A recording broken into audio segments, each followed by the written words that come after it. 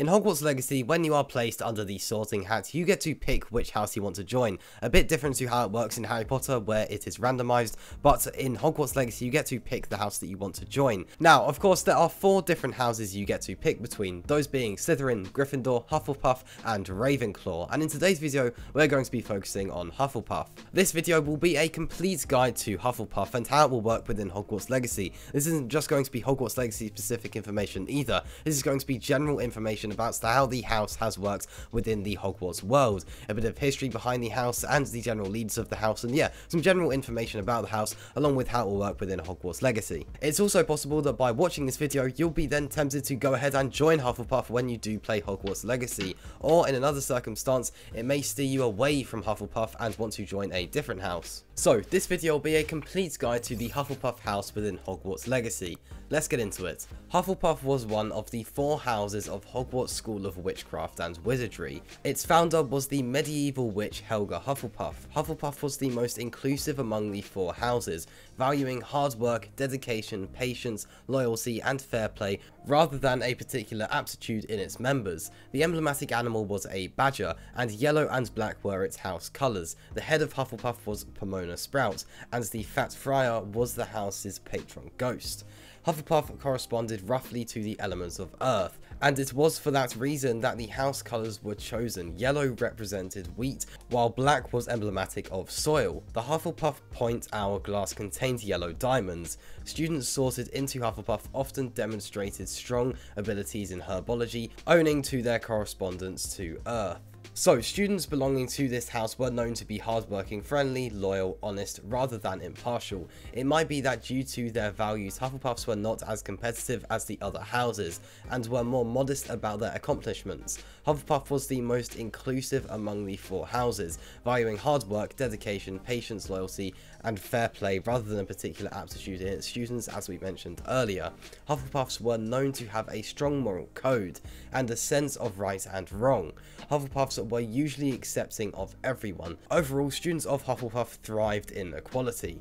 Hufflepuff appeared to have the least rivalry with the other houses, except in Quidditch, although the tournament did temporarily put a great deal of strain on the relationship between Gryffindor and Hufflepuff due to unusual circumstances of the selection of both Gryffindor student Harry Potter and Hufflepuff student Cedric Diggory as champions. This was mended by 1998, where a majority of Hufflepuffs rose to defend Harry from Pansy Parkinson and later helped to defend Hogwarts. According to Minerva McGonagall, all 4 of the houses precede exceptional witches and wizards in their time, but due to Helga Hufflepuff's policy of accepting any student, Hufflepuff is often thought to be the house of less talented wizards and witches. However, this was merely a misunderstanding of the Sorting Hat poem. The Hufflepuff house had produced a great number of wizards and witches who would go on to be extremely successful and have great influence upon the history and course of the wizarding world. What made Hufflepuff truly differ from the other houses was the fact that they didn't tend to boast about these accomplishments. It was not considered to be part of their nature.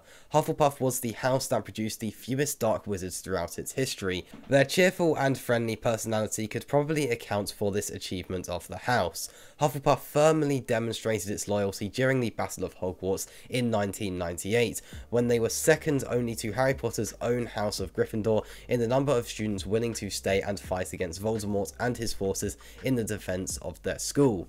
Hufflepuff's nature and reputation was perhaps the best exemplified by its mascot, the Badger. Though a quiet and largely unassuming creature that most perceive to be harmless, the Badger can be surprisingly vicious if provoked and capable of fighting off animals many times its size, especially if there is a threat to what it cares about.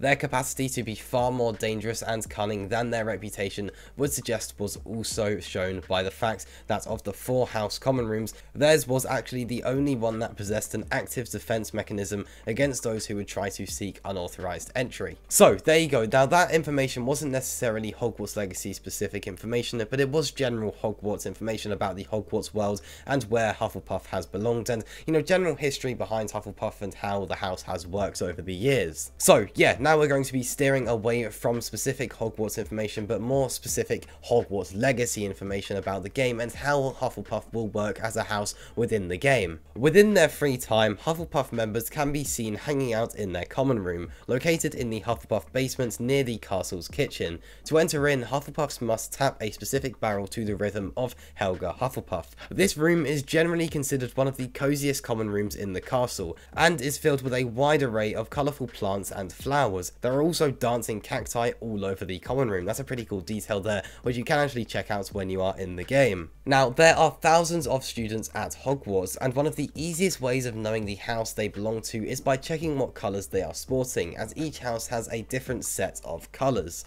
If you join Hufflepuff, you can use yellow and black garments, such as robes and scarves, as part of your Hufflepuff uniform. So if you are in Hogwarts and you're interested in seeing what house a student belongs to, all you have to do is check out the uniform they're wearing and the colours that that uniform is displaying, and if it is yellow and black, then they will be part of Hufflepuff. Now, it has been confirmed that some students will serve as players' companions. It is unclear if you will only have access to the companion that goes to the same house as you do, but if that were the case, then joining Hufflepuff will secure you Poppy Sweeting as a companion. Now, of course, at the moment that hasn't been confirmed. However, we have seen that some people are part of certain houses, and Poppy Sweeting is part of Hufflepuff, so it is possible that that will be a specific companion related to Hufflepuff house, as we have seen some other companions that seem to be steered more towards other houses. However, this hasn't been confirmed at all, so this might not be the case. It might be that no matter what house you're part of, you're able to access all of the companions, but we just don't know yet. However, if you really want to be able to have Poppy Sweeting as a companion, then definitely go with Hufflepuff just in case, since it may be that you do need to be part of the house in order to have Poppy Sweeting as your companion. Of course, it does seem like companions are going to play a pretty big part in Hogwarts Legacy, and it's definitely been a feature that the developers have advertised quite a bit. It's a pretty cool feature that we don't always see, so yeah, companions look like going to be playing a pretty big role within Hogwarts Legacy, so yeah, if you really want to be able to have Poppy Sweeting as your companion, then Hufflepuff is definitely the house for you, just so you can make sure that they will be your companion. For the time being, it is unclear if there are more exclusive perks for joining the Hufflepuff house. It is likely that there will be a couple more, but we just don't know yet. It might be that there aren't really any exclusive features for the house, more just the common room and everything like that. And yeah, the common room is actually pretty cool, to be fair. I do really like the Hufflepuff common room. I think the overall colours and everything like that for the common room look really nice, and yeah, I think the decorations, everything like that, look really cool in Hufflepuff, and it's definitely a house I'm going to consider joining myself. So that was a complete guide to the Hufflepuff house within Hogwarts Legacy. We went over some general info about the house, which isn't necessarily Hogwarts specific, but some general info about the Hufflepuff house within the Hogwarts world, and then we went over some Hogwarts Legacy specific info about Hufflepuff and how it will work within the game. Now, I have actually done a video which goes over each of the 4 houses and the house that you should join within Hogwarts Legacy. If you are interested in watching that, the link to that video is on the screen now, so go ahead and join me over there.